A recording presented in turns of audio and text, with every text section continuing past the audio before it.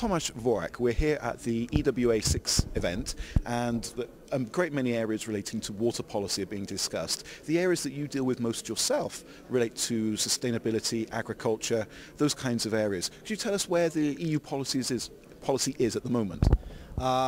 We are in fact facing a revision of the common agriculture policy at Europe, which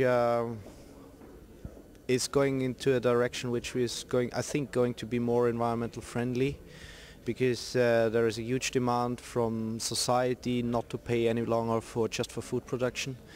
And the big question is, to which extent will this be implemented, because the farmers still have a strong lobby and do not want to change the full system. I mean, there are some groups which are also heading for environmental services payments, but yeah, it's in progress in fact. So, but I think it's going to be more greener in the future.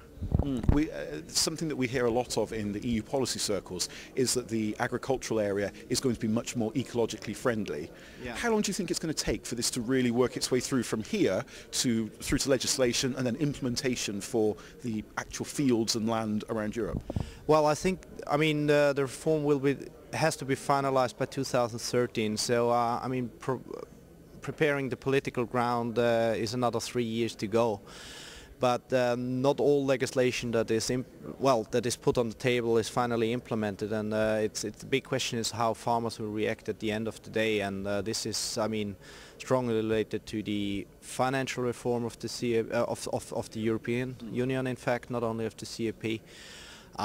And I think, I mean, farming is a lifetime job, so probably it will take 2-3 generations to change behavior of farmers in Europe, and in some places where the money is sufficient and farming is more like seen as an industrial business, it might go much faster. Yeah.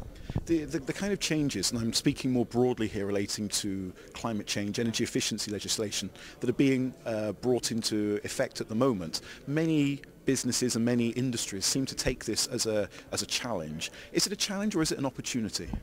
I think it's both. It's either depending on where you are in Europe. I mean, in the south it's more a challenge. In the north, I think it's really an opportunity.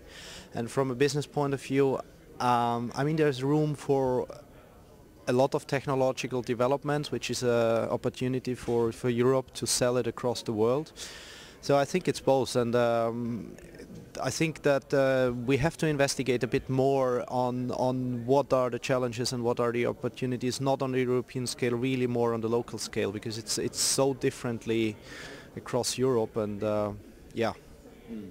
I mean, I think that's one of the big challenges that we will face, isn't it? Because on the one hand, we're waiting for leaders to come to a binding agreement relating to climate change that the rest of us will have to come into line with. But ultimately, it's people, you and I, man on the streets, the people that work farms, that actually have to implement things. It's going to take time for that to really take effect, isn't it?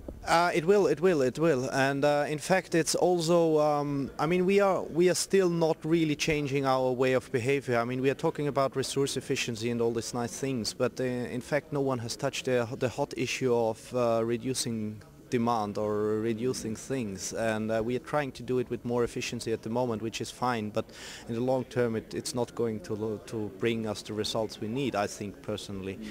And I mean, when being in Brussels, quite often when I look, for example, at the amount of meetings I have and which of them you could do by video conferencing, saving the CO2 emissions for the flight here, but you are required to be here. So I mean, this is the changes we want to have on the daily life do not appear, and this is not only, well, this is going across all business. I mean, also people say we have health problems because people being overweight and so on.